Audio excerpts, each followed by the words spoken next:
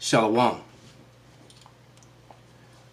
This is Sirach 10 and 8. Because of unrighteous dealings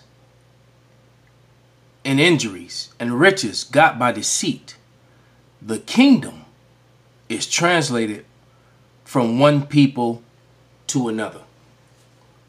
Call halal Yahweh by Shem Shai by Hashem Rakak Badash. Double honors unto the apostles and the elders. Salutations to all my fellow laborers that do this work in truth and sincerity, risking their lives and their freedom to do so now more so than ever. To the hopefully elect, the confusion of face, and the few akwaf that are listening and learning. To you I say Shalom. This is your brother Malcolm from the branch of GMS here in Chicago. And this video is called, What Do All These Regime Changes Have to Do? Or Salakia. What Do All These Regime Change Wars Have in Common? By Kim Iverson. I discovered her channel a couple days back and I've been watching. She's got a lot of really good information and really good videos. It just popped up in my feed, you know, because of the content that you watch, you know. That's one good thing about YouTube. It tries to the algorithm in the machine. It puts up something along the same category. So this is how I discovered this woman who, if I'm not mistaken, even though her last name is Iverson, I think she may be of Moabite descent. All right, there's definitely some bloodline mixtures which has confused her face, because I'm not sure if she's an Edomite or if she's Moab. But she claims Moabite or Asian descent. So, but nevertheless, let's let her information roll out, and I'm going to bring out some scriptures, and then I'm just going to let her finish out, because she's just basically going to tell on Esau. So I came across this article and I want to share it with you because it really does highlight exactly, it really connects the dots for all of the regime change wars that we've experienced since 2000. And I mean, once you... Might I add, the regime change wars since America's conception. All the wars of the 20th century were basically false wars that were all built and based upon lies.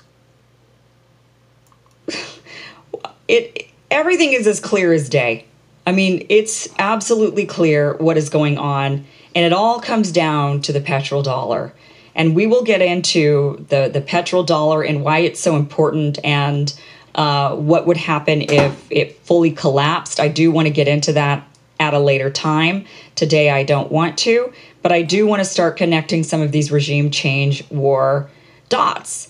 And what's alarming is that when you look at all of the countries that have that we've made our enemy in some way, or we have gone in and overthrown in another way, they all have one really big thing in common. And that is that they decided that they were going to ditch using the American dollar to buy oil. This is James 5 and 2. Your riches are corrupted and your garments are moth-eating. Your gold and silver is cankered, and the rust of them shall be a witness against you, and shall eat your flesh as it were fire. Ye have heaped treasure together for the last days. So, this great article from Market Slant, and I'm putting the link down below for you to read for yourself. But let's just go over some of the things that they have laid out for us here. So they talk about, you know, back in the day, the U.S. was backed, the dollar was backed by gold, an actual pile of gold that was stored in Fort Knox. And during Nixon's presidency, he decided to get rid of that and say, okay, we're not going to back the U.S. dollar anymore using actual physical gold. We're going to move to a different system. Which explains the scripture. This is why it's cankered.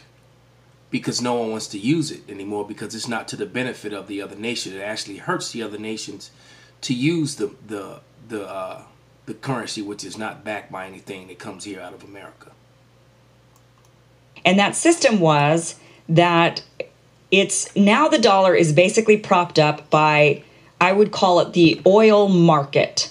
So it's not backed by oil per se. It's not like every dollar is backed by a certain amount of oil. It's not that. It's the oil market that is propping up the dollar. So what happened was we actually struck a deal, and this is important to know. We struck a deal with Saudi Arabia that we would provide for them weapons and we would provide for them security, military security, in exchange for them to buy and sell, make sure that the buying and selling of oil was done in American dollars. And see, the problem with that, it created an imbalance in currency, and it created an imbalance in fairness in deal trades. This is Proverbs 20 and 23. Divers weights are an abomination unto Yahweh, and a false balance is not good. And this is why these nations are now turning against America. Doing this made the dollar extremely strong, and it made the dollar in high demand. Everybody in the world who didn't have an oil reserve of their own would be required, which is the vast majority of the world, would be required to buy and sell oil using the American dollar, which means that these nations needed to get their hands on the American dollar. That made the dollar high demand. It made the dollar very, very valuable. Like I said, that's a whole different story that we're going to get into later of what happens if the dollar is devalued. I'm sure you can imagine, but that is a different topic for another day that I don't want to explore. Right now, I just want to get into connecting these regime change war dots. So, in essence, the deal was the U.S. would agree to military sales and defense of Saudi Arabia, it says here, in return for all oil trade being done in U.S. dollars. So, the relationship between oil and currency gives the dollar its value, and that is the essential thing to know. One by one, certain nations started to say, we don't like this deal, and we don't want to have to acquire American dollars, which cost maybe a lot out of our currency because they have to do an exchange, and maybe the exchange rate is really ridiculous for a particular nation, and it's causing them to spend a lot more on the oil than they normally would because they first have to take their currency, turn it into U.S. dollars, and then they can buy oil, and that can be very, very expensive for a nation. For a nation, as she was saying, and that's that imbalance. And this has caused the nations to rise up against. This is Isaiah 14 and 10. All they shall speak and say unto thee, art thou also become weak as we? Art thou become like unto us? All right, and then you got the stronger nations that were sitting dormant, that wasn't really going against America. Now those weaker nations are joining to those stronger nations. Nations like China and Russia, Iran. Now you got all these allies of America and people who did business with America flocking to those nations. This is Ezekiel 32 and 21. The strong among the mighty shall speak to him out of the midst of hell, with them that help him, and they are gone down. They lie uncircumcised, slain by the sword. All right, so the strong, the mighty among them are now speaking. And those who were once weak that are now strong are joining unto those new mighty nations. And those mighty nations are against Esau, Edom here in America. Nation. So especially if they're like, why can't I just buy the oil using my own currency? Why can't I buy oil using gold, gold-backed currency or whatever? So one by one, certain nations started to say, we don't really like this, and we're going to come up with a different solution. Now, some of these nations came up with the solution of using the Chinese yen. Some of them came up with the solution of creating their own currency that would be backed by actual gold again in order to buy and sell oil. Some of them, that was pretty much the two options there. I mean, I think some maybe have said that they would try to use the euro, and that would be maybe something that they could possibly do. Now, the nations, this is where we connect the dots. The nations that said, this is the plan, this is what we're going to do. These nations are, Iraq was the first. Then there was Iran and Libya and Venezuela and China and Russia. All the hot spots. And those are the nations.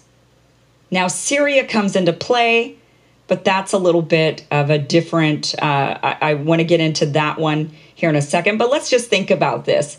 The nations that... Syria is basically become the battleground, first of all, because it's prophecy. Second of all, is because both Americans and the Israelis want to control the oil that goes through Europe. And Russia has a corner on that market. And putting a pipeline through Syria is the goal of the Israelis and America. And Russia is not having it. They already have a deal with Syria, and they're trying to keep control over their market. And that's what this all comes down to. The same thing with with Venezuela. The mighty, the strong nations are in battle over who's going to control Venezuela and Syria, which is speeding up this whole world's conflict. Sad. We no longer want to use the US dollar to buy and sell oil. China, Russia, Libya, Iraq, Iran, Venezuela. So it's pretty clear what's happening when you see this list. I mean, it just smacks you in the face what's happening here. There are no other countries that I know of. Maybe there are some more, and you can comment down below or send me an email. Go to my website, KimIverson.com, and tell me about, I could be wrong, tell me some other nations that maybe decide that they were going to drop using the US dollar to buy and sell oil. But this is a pretty alarming list, especially when you think about the nations that we're considering to be our enemy or nations that we want to topple. We did topple Iraq and Libya. Look what we did to them. Iraq in 2000 said that they were no longer going to be using the US dollar. And look what happened to them. That was in 2000. 2000, Iraq says, we're not going to use the US dollar.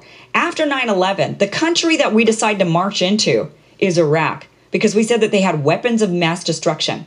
Why were we not going after Saudi Arabia when 9/11 was largely done by Saudis? What happened? That made no sense whatsoever. That would be like attacking England for something that the Irish did. It made no sense. This is Micah 2:1. Woe to them that devise iniquity and work evil upon their beds. With the morning is light, they practice it because it is in the power of their hand. They covet fields and take them by violence, houses and take them away. So they oppress a man and his house, even a man and his heritage. And they've oppressed the hell out of the Iraqis. Millions of Iraqis died in a war that was all based upon falsehoods and lies. So did Libyans. And what was the other one she mentioned? Now I'm forgetting it. But it was the Libyans, the Iraqis. Yeah, the Libya and Iraq. Those two. Those two countries have been totally toppled, and now they're in Syria, and they're doing the same thing to Venezuela, as this video rolls. In there, so we go into Iraq. We say they've got weapons of mass destruction, and coincidentally, it was shortly after Iraq saying that they were going to drop the US dollar to buy and sell oil. That's coincidental. Why weren't we marching into Saudi Arabia, considering they were the ones who funneled the terrorists into our country to attack us? What's that about?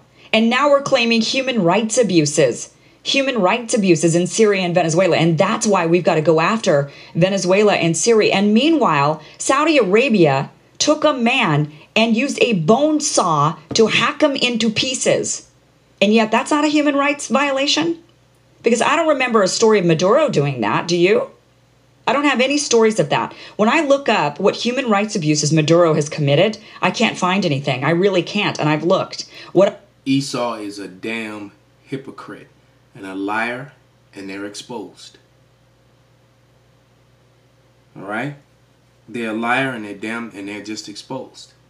They are the wicked. Job 9:24. The earth is given into the hands of the wicked thereof. Salaki, let me just read it instead of trying to quote it.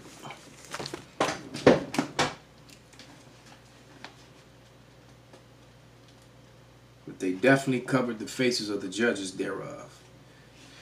Job 9:24. The earth is given into the hands of the wicked. He covered the faces of the judges thereof, If not, where and who is he? Esau, Edom, is the wicked that the Bible speaks of. Call halal Yahweh B'Shem Abishai, B'Hashem B'Kwak Wadash, Wa Abba Babal.